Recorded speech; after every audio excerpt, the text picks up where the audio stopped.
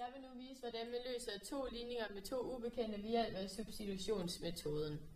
Det vi gør, er, at vi har to ligninger med to ubekendte. I den ene ligning vil vi isolere den ene ubekendte, som vi så kan sætte ind på den selv samme plads i den anden ligning. I vores nederste ligning kan vi f.eks. isolere y ved at rykke x over på den anden side af lighedstegnet, så vi får, at x plus 1 er lig med y. Det vil vi så sætte ind på y's plads i den første ligning. Så vi siger 4x plus 2, og så vores nye y, som er x plus 1, er lig med 8. Herefter kan vi så gange parentesen ud, så vi får 4x plus 2x plus 2 er lig med 8. Herefter kan vi samle x'erne, så vi får 6x og rykke totallet over på den anden side, så vi får, at det er lig med 6.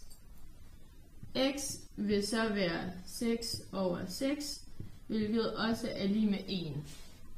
For at finde y, kan vi sætte vores x ind i vores ligning herover, hvor vi allerede har isoleret y. Så y er x plus 1, og da vi lige har fundet ud af, at x er 1, kan vi sige, at y er lig med 1 plus 1, hvilket giver, at y er lig med 2. Og herved har vi løst vores to ligninger med to ubekendte.